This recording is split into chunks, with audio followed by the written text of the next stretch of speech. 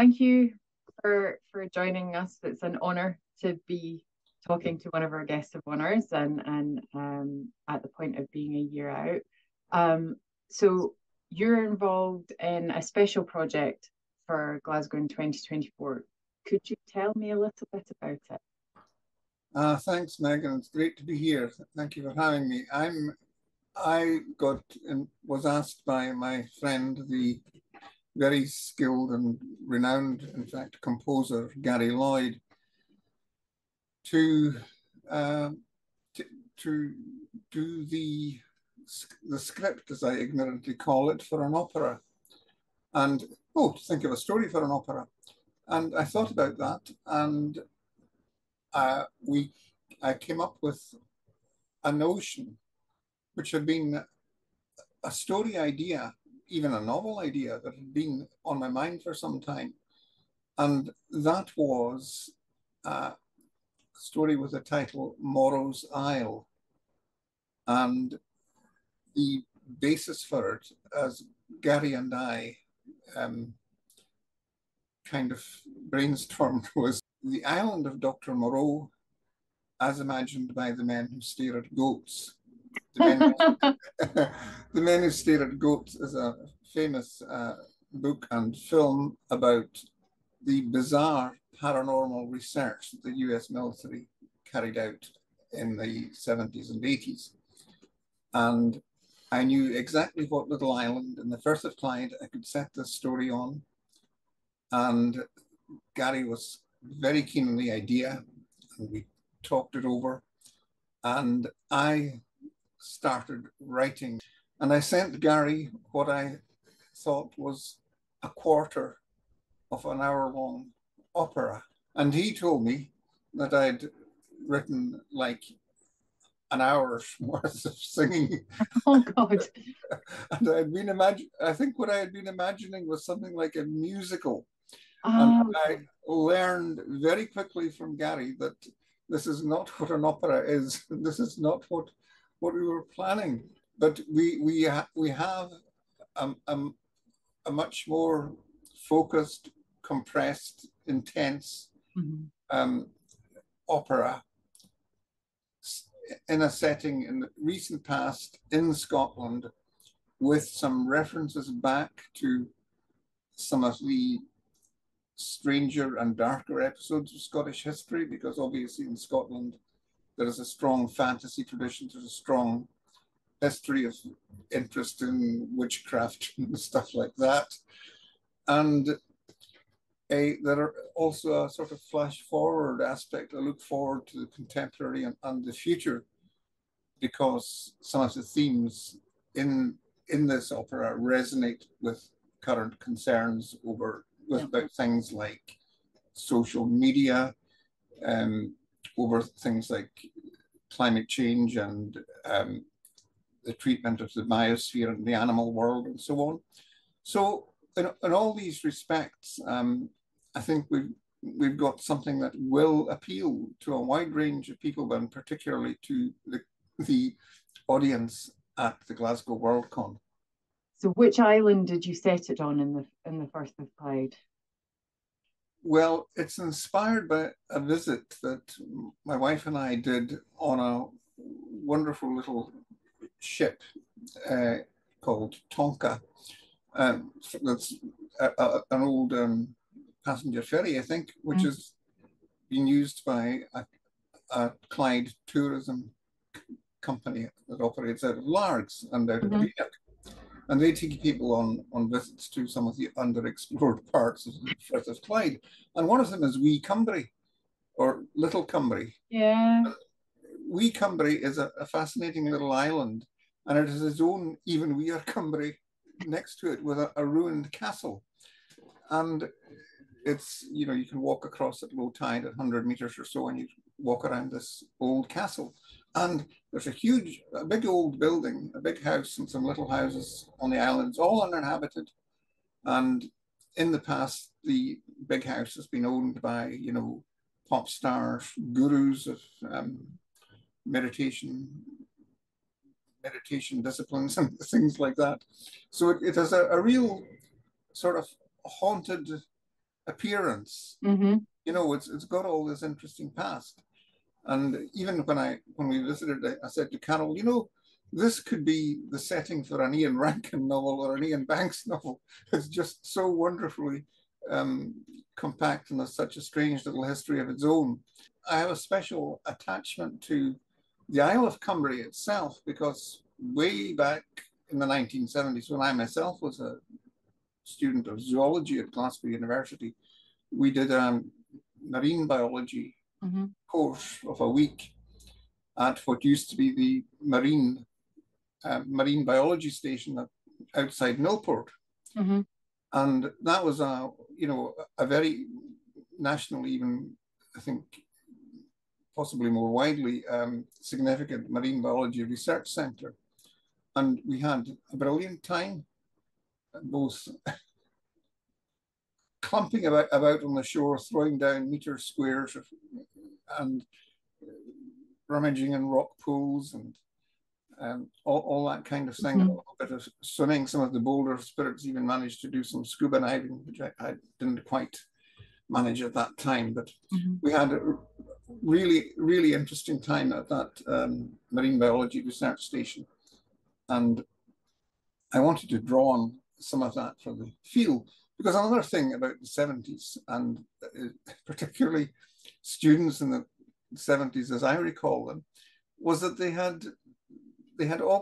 were quite willing to countenance all kinds of strange, paranormal, pseudoscientific ideas.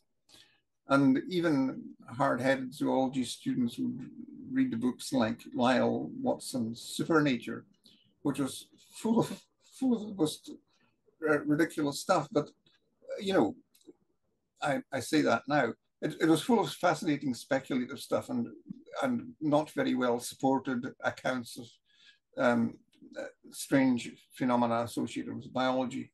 So it was kind of intriguing, and little did we know that far more knowledgeable and significant people than ourselves were also looking at this kind of material with great interest and wondering, what are the military applications? So it could have been a setting for an Ian Rankin, it could have been a setting for an Ian Banks, and it's turned into a setting for a Ken MacLeod and Gary Lloyd opera instead. So, and obviously it's somewhere, if people come to see the opera, they can actually go and visit while they're in Glasgow. Have you, working to the music or working with Gary, has there been anything in particular other than learning that, is a much more compressed thing than you first imagined? I had only seen one opera, I think, in my life, and that was an operatic version of a novel by Andrew Gregg, the Scottish poet and novelist, and was a brilliant modern opera based around his novel When They Lay Bare. And so I had some rough idea, and I had used that in my own what I learned from that in my own novel Newton's Wake, which is subtitled a space opera, and because it actually has operas in it. And Gary thought when he read the extracts from Newton's Wake, he thought I had sort of got the idea right. But he's very kindly sent me CDs of modern operas, like by Philip Glass, and I can reach for it right now. Oh, where is it?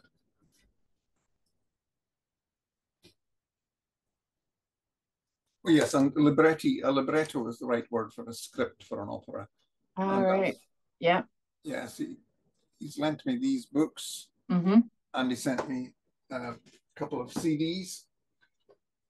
Yes, like this one, Hydrogen Sonata. Ah, right, okay. Yes, which is, very, very useful to me for shaking me out of the Hollywood musical style, imagining what we were doing. And I've written the libretto and I've turned it over to Gary. And I mean, Gary can and will work his magic on it. So I'm very much looking forward to finding out how Gary will translate this into something. I think Music. You're not alone in that. I think we're all looking forward to putting the glad rags on and sitting down in the Armadillo and watching this unfold in Glasgow with the honour of your presence there, which will be really wonderful. And so I think it's probably fair to say this is a very cool thing for us. It's a very cool thing to be involved around. And hopefully we'll get some kind of snippets later on so that we can hear it. But it's a really nice thing to think 1 year out, and there will be a world premiere of a brand new opera at Glasgow Worldcon. And if people are so inspired and their imaginations peaked, they can go and see the coastline and sort of get a sense of what could they imagine out there on the Isles.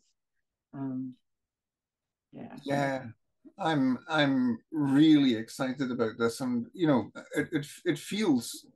I can feel inside myself as you were speaking. I could feel a sort of tremor of excitement because it's such a big thing we're doing, and I'm very confident in it, but very nervous as well. So well, it's a whole new venture, isn't it? Yes, it's been a learning experience at the same time, and I guess no pressure. It's a learning experience on a world stage where you're guest of honor. Yes. I mean, it means it's a sympathetic audience from the get-go, but it's an invested audience who are really excited to be part of this new experience with you.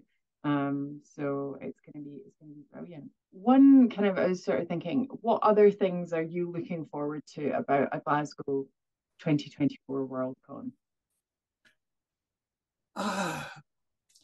I'm looking forward to all the usual things I look forward to in a Worldcon city, in a Glasgow Worldcon, and these include, for example, the chance to hear and possibly to speak with some of the writers and artists that I admire, to find new writers and meet new people and meet old friends. And there is usually, as at the London Worldcon, for example, there is a remarkable art show, which I'm sure we'll have at Glasgow. There's the masquerade, which is always fun. There is the Hugo ceremony, which is invariably a highlight of the whole thing. Yeah. And all of these things, and around the Glasgow SEC and its environs are one of probably the best site in Britain to have a Worldcon, because you're in some very suitable spaces. There's excellent catering on site, and getting off site is very straightforward, and you have very easy access to one of the great cities, really, and Glasgow is that.